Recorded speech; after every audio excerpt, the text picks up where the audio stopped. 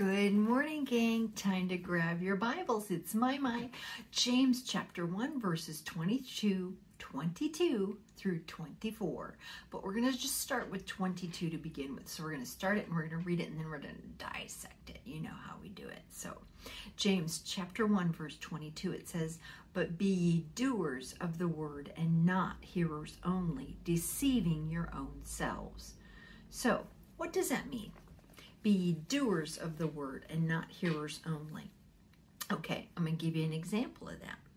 So you go to church and you hear the sermon, or you go to church and you hear your Sunday school teacher or your junior church teacher, or you're listening to Jim&Myra or Papa, and you hear something from the Word of God and you're going, yeah, that's good. All right, yep, I believe that. Yep, good, I accept that. But you don't do anything about it. You just take it in and don't ever use it. James is saying, don't do that. He says, be ye doers of the word and not hearers only. So how do we do the word of God? It means that when you hear something or when you read the Bible yourself, you understand it and you go, oh, I need to change that in my life. I need to do something about that. I need to, if it's talking about a sin, I need to get that out of my life and go the opposite direction. Repent of it and go to the opposite direction. Turn around, run the other way.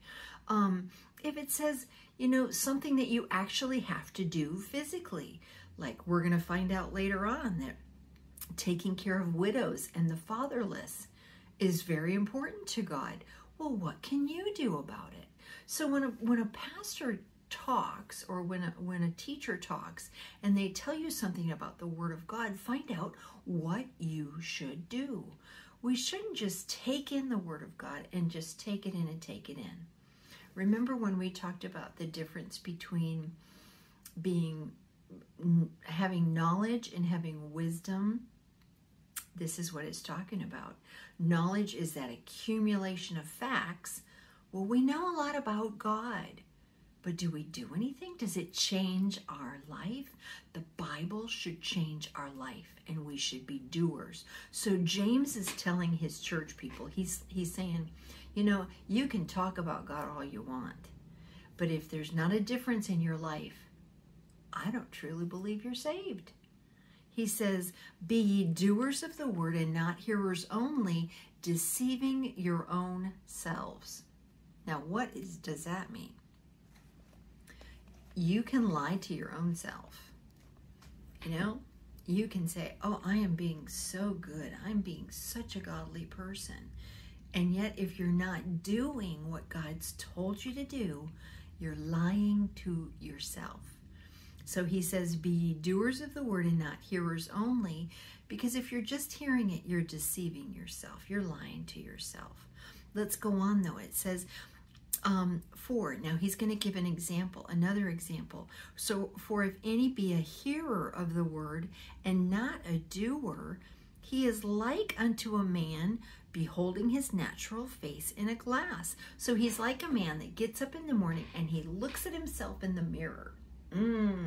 There I am, my scrunched up bed hair, my teeth that need brushing. He looks at himself in the mirror. Let's keep going on. For he beholdeth himself and goeth his way, and straightway forgetteth what manner of man he was. So he looks at the mirror and goes, yep, that's me, but doesn't do anything about his messed up hair or his teeth that need brushing. He just goes his own way and forgets what he's seen. That's what it's like when we hear God's word. We see what's gone wrong in our heart and what needs to change, and we don't do anything about it. That's exactly what he's saying. So the example that James gives is a man looking at himself in a mirror. You might want to remember that. A man looking at himself in the mirror. He sees himself, but he doesn't do anything about it. He doesn't change. How does it says?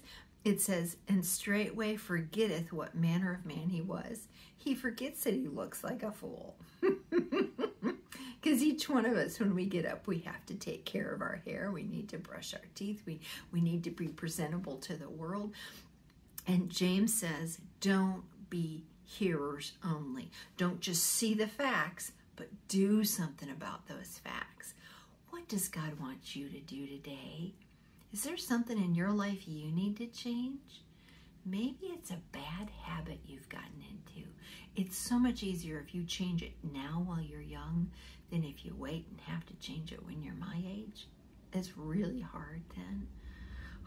I mean, it's not easy anytime to change, but God wants us to change and grow and become more like Him. I hope you're going to have a great day today. Bye-bye.